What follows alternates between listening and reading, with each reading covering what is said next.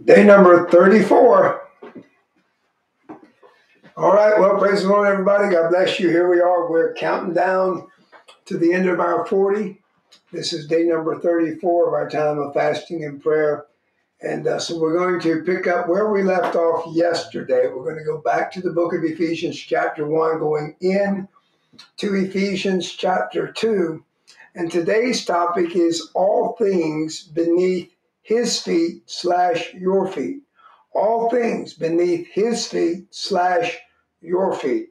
Important to understand, but as we talked about yesterday, according to the greatness of his power towards you who believe, as you trust God, you're going to discover that God has given you not only access, but the ability to stand on or stand above every work, scheme, or plan that the enemy might try to launch against you.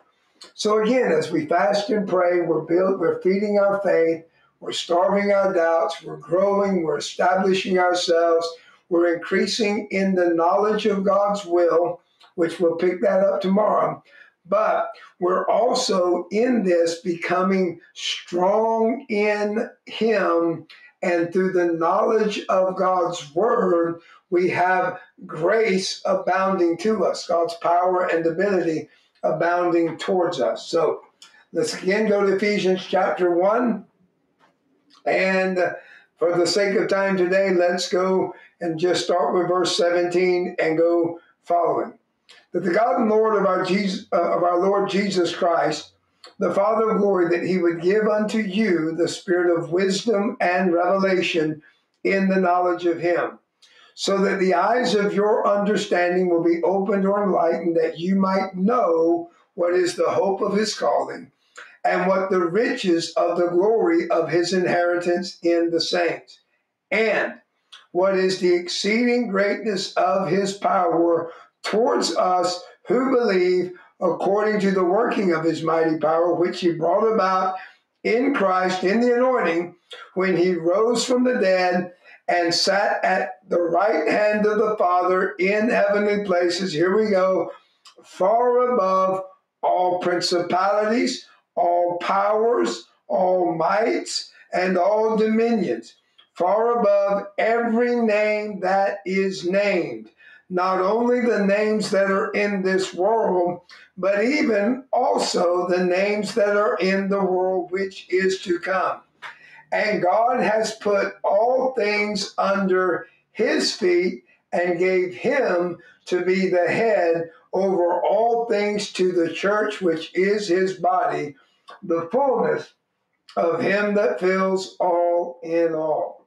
So again, the exceeding greatness of God's power that abounds towards you because of the knowledge of God's will, the grace of God that's extended to you, the power of God that comes to you because you believe. Again, believing, learning, knowing how to use your faith on purpose now is the same power that was brought about in Christ when he rose from the dead and sat down at the right hand of the Father, far above every prince, every spiritual wickedness, every ruler of darkness, every principality, every thought process, every scheme, every dimension, everything that the enemy has unfolded, built, and established as a system in the world to bring about death, destruction, poverty, sickness, disease, infirmity, witchcraft, whatever it is,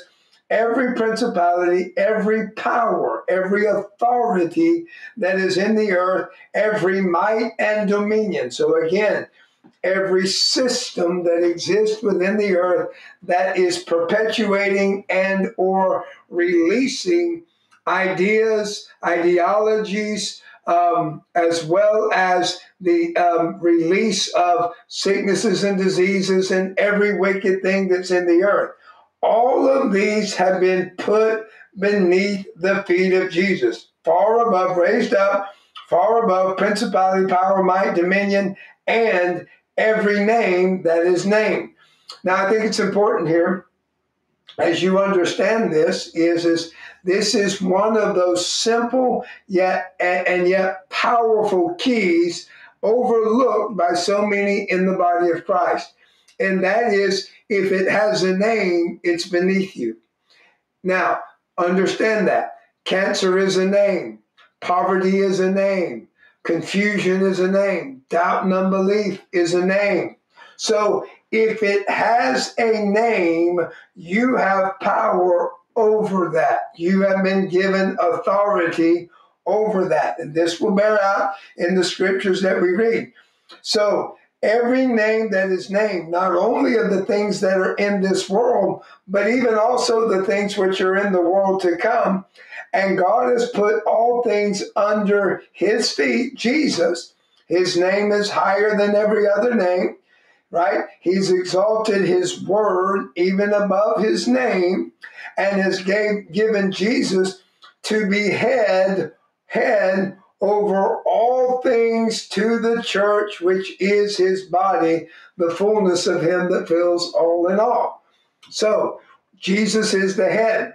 And just so you don't mistake the fact that, yeah, we know all things are beneath Jesus, if he's the head and you're the body and you're part of the body, even if you are the little toe on the body, it's still beneath your feet. Now, I don't say that to be demeaning, but what I'm saying is the fact that everything that is in the body of Christ, even the feet which make up the body, the scriptures tell us that all of these things, every name, every prince, every power, every dominion, and every might is beneath our feet.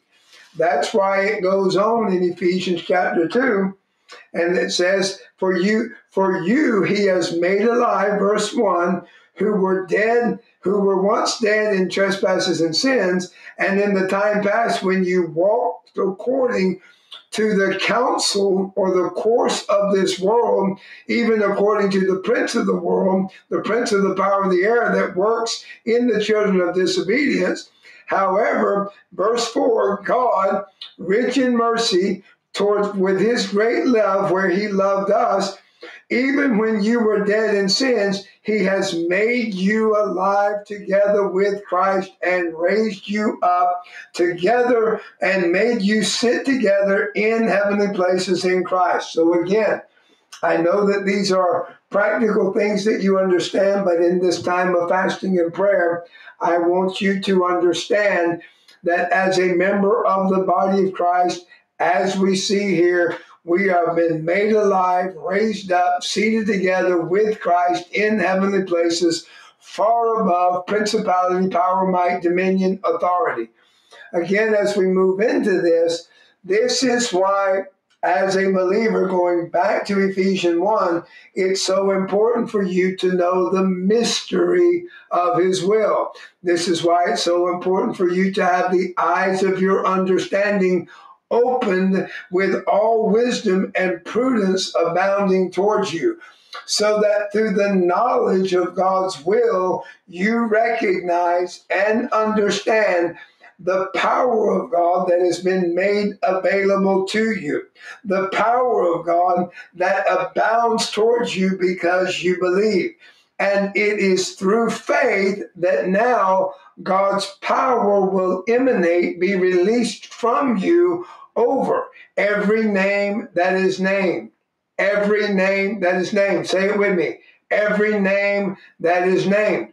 So, in life, as you're presented with circumstances and situations, in life, as you're presented with a diagnosis or a prognosis or a challenge, in life, when something happens that is designed to produce a negative response in your life, or a negative effect, to rob or to steal, to kill or to destroy, as the nature of the devil is, you have power over that because you can name it. So, in the name of Jesus, confusion, doubt, fear has no place in my life. It's under my feet, right?